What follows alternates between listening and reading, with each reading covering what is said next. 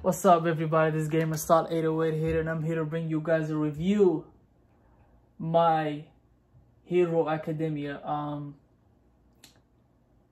This is gonna be more of a towards the end of season 4 review. I just finished season 4, so majority of my thoughts are gonna be focused on the end of this season, and I'm gonna give my brief opinion on the season overall. So my brief thoughts on the season are that it started off with a bang. If you guys have seen my previous videos, I've already stated that so far, Overhaul was my favorite villain, and he was a part of this season, if I'm not mistaken. I absolutely liked him. He was I'm damn near close to saying he's the best character. It's him and Aizawa. Aizawa has, he's gotten some less screen time. He was up there. He was kind of like the Kakashi of this anime. He was getting up there in, popularity and likeness, but they cut his screen time. He's just a teacher. But Overhaul has become my favorite. I take that back. You know what? I'm going to keep him. He's my number one. There's another dude that I like, but I'll get to him. We start off with a bang. We had Overhaul. He was an amazing villain. Sadly, the writer got rid of him, and we got Tomura, trash garbage Tomura, back. And it made me absolutely sick that he had to go out like that. And then we moved on from him to, what's his name? The French dude who uses air and bounces off the air. What's his name? Let me pull up his name real quick. It's right here.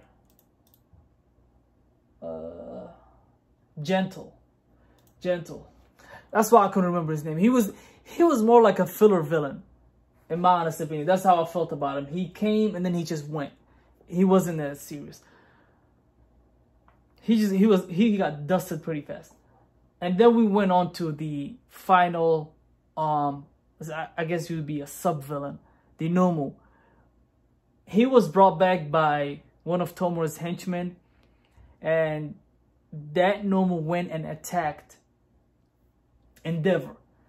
So a fight popped off and Endeavor came out victorious, and that is what I wanted to speak on. Endeavor. I'm going to give high marks and salute to the writer for giving Endeavor some incredible character development, some deep character development. I enjoyed these last few episodes about Endeavor and the path that he took. Even though some of it was, it was kind of like explained through a flashback, but it was amazing just, watching these types of storylines being done in an anime targeted towards adolescents. Early on, when I seen Endeavor and the way his story was portrayed to us, I didn't like him. He was a complete douche. He was presented as I don't want to say antagonist. He was kind of an antagonist. He was the abusive father who abused his child. He abused his family. He abused his wife to the point where she had to be held at a psych ward. And I didn't like him for that. I didn't like him. I don't think anyone would like that, regardless of what power you have as a character. And as time went by, he started to come around as a more likable character. His son, Todoroki, went to his agency. They worked together. He defeated a few of the Nomus that popped up. And then we come to season 4, and he's confronted by a Nomu that is pretty OP, a much intelligent Nomu, and the fight pops off, and it is one of the best fights in the series so far. I'd say it's top 3. The animation was beautiful, the soundtracks were amazing, and we're also introduced to another character, Hawks. I liked Hawks. He's kind of weak as far as strength goes, but his quirk it's kind of like a support quirk. He's excellent in rescuing missions, those types of things. He was helping Endeavor during the fight. He tried his best. He was rescuing people. I like him. I like his personality. He's a cool guy. But during the fight, Endeavor, man,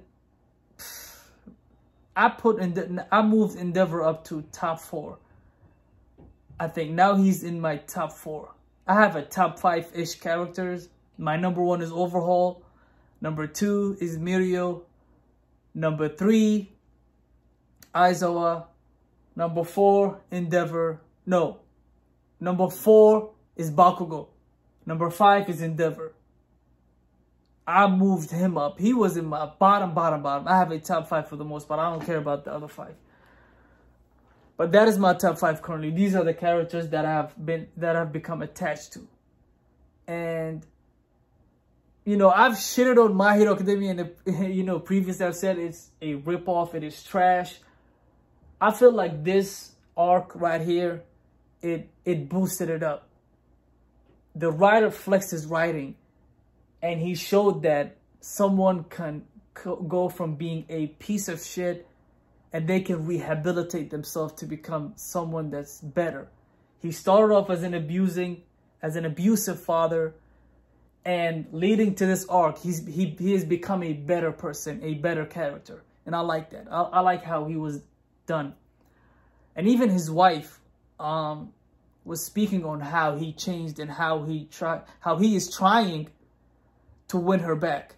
You know, he hasn't spoken to her yet. He hasn't, you know, had a dialogue or a conversation about, you know, how apologetic or, you know, he is. He's been sending her flowers and whatnot.